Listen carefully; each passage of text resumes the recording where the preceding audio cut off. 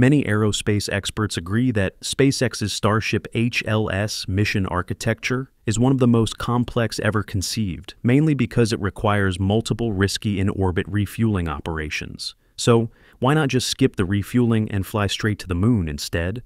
Well, that question sounds even crazier once you realize what Starship actually is, one of the largest spacecraft ever built, designed to carry hundreds of tons of cargo to the moon and even Mars. However, if SpaceX were to use the Starship Nova variant, everything could change. This upgraded version could fly directly from Earth to the moon, a journey of about 384,400 kilometers, without any orbital refueling, and still have enough fuel left to land astronauts safely on the lunar surface. So, what exactly is Starship Nova, and how could it possibly make such an ambitious idea a reality?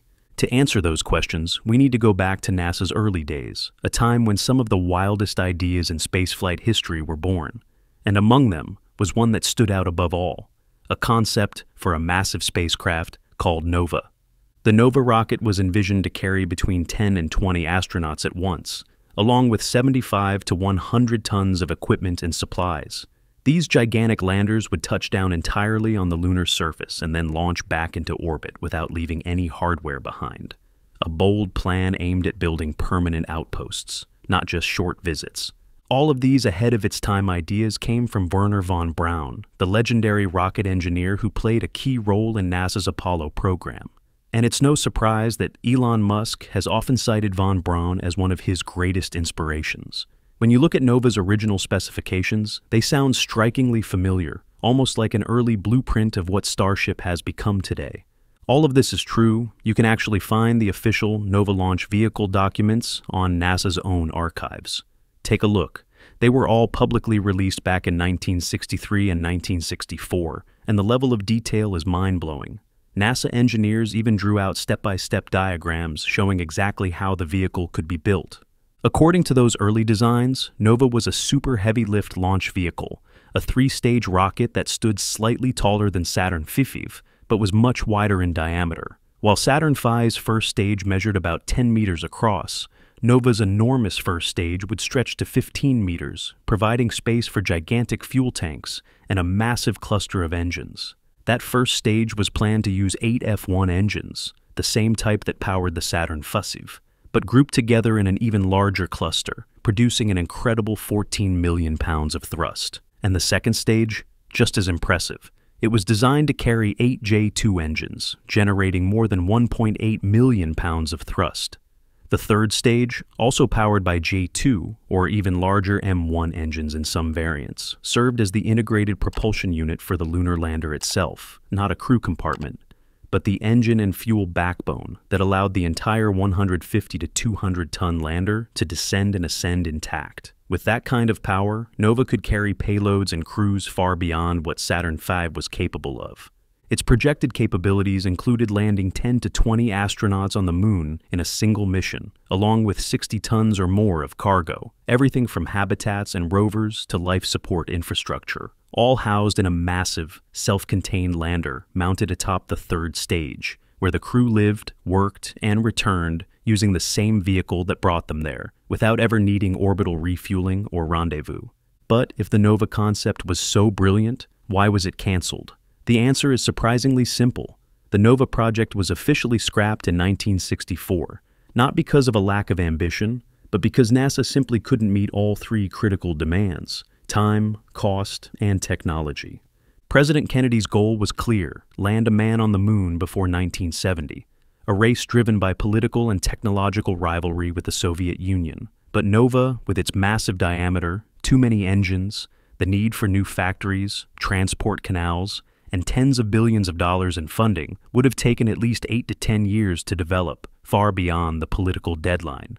Meanwhile, the Saturn V was smaller, simpler, and built on proven technology from the Jupiter program. The F1 and J2 engines were already showing success in early tests. And most importantly, NASA adopted the Lunar Orbit Rendezvous strategy, separating the main spacecraft from a lightweight lunar lander that would meet in lunar orbit. This new approach reduced launch mass by around 70% compared to Nova's direct ascent method, making the entire mission far more practical. Even Wernher von Braun, the father of Nova, publicly supported LOR in June 1963, declaring, "It's the only way to make it before 1970.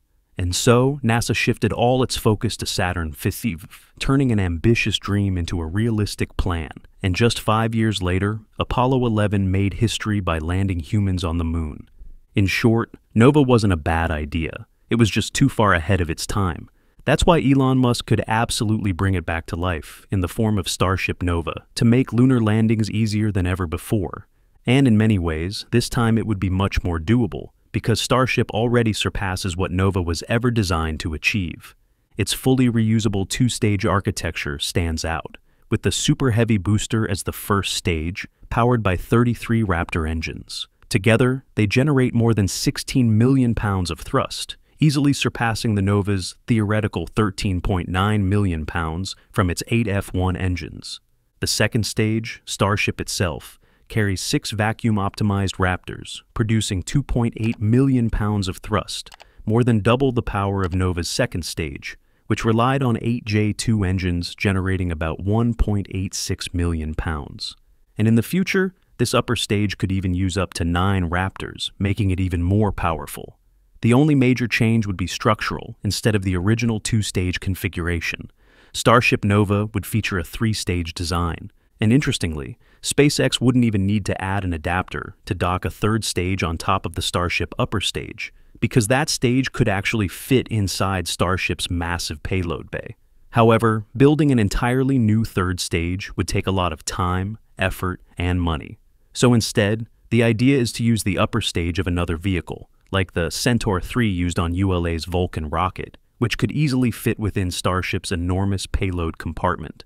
A Centaur stage, with its slender design and high-efficiency RL-10 engine, could provide valuable flexibility for lunar transfer or interplanetary missions. In fact, by clustering 4 RL-10 engines together, a modified Centaur upper stage could deliver around 96,000 pounds of thrust, quite an impressive figure by today's standards. However, when compared to the planned 3rd stage of Nova, powered by a single J2 engine, Centaur falls short. The J2, which also burns liquid hydrogen and liquid oxygen, produces far greater thrust, reaching up to 232,000 pounds.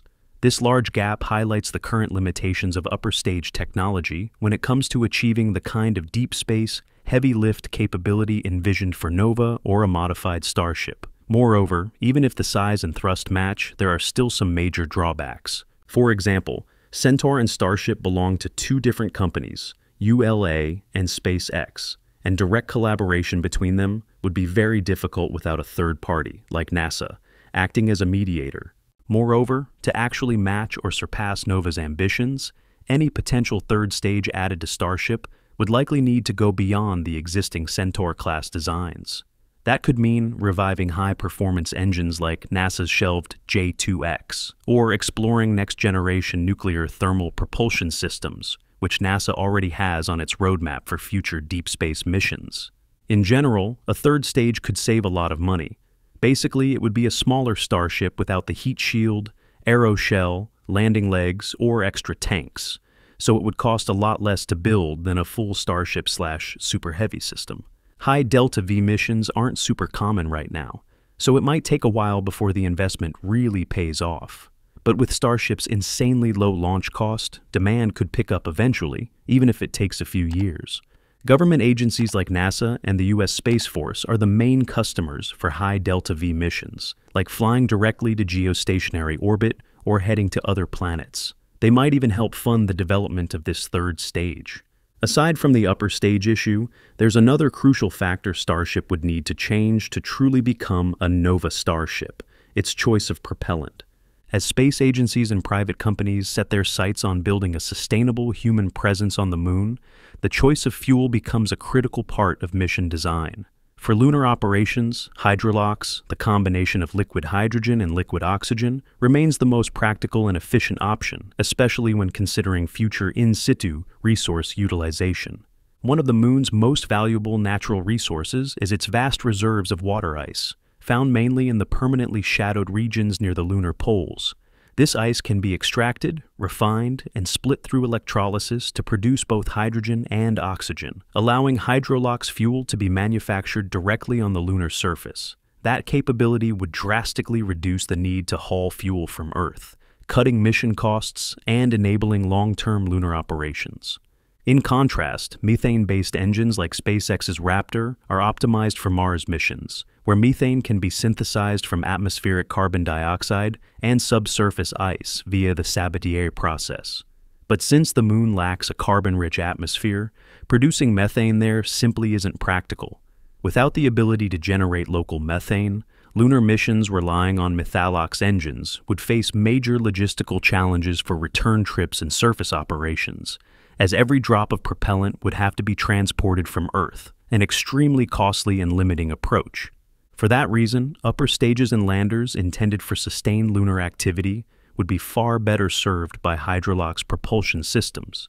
These engines not only deliver higher performance in the vacuum of space, but could also one day be refueled directly on the Moon. Integrating Hydrolox-based propulsion into Starship's architecture, or pairing Starship with a Hydrolox upper stage for lunar missions, would align far more closely with the long-term vision of a self-sufficient lunar infrastructure and permanent human outposts on the Moon. Finally, converting Starship into a Nova-class heavy-lift transporter could bring significant advantages for deep space missions, particularly in terms of payload capacity and mission simplicity. A Nova-class Starship variant, whether through increased thrust, a third stage, or both, could deliver 68 tons or more to translunar injection orbit in a single launch, without any in-orbit refueling. That capability instantly outperforms NASA's Space Launch System, which currently delivers a maximum of about 38 tons to TLI. This leap in capability would greatly streamline lunar missions. With just one launch, Starship could carry larger, fully equipped lunar landers, heavy cargo, and multi-astronaut crews, achieving the goals of the original Artemis missions and beyond in far fewer flights.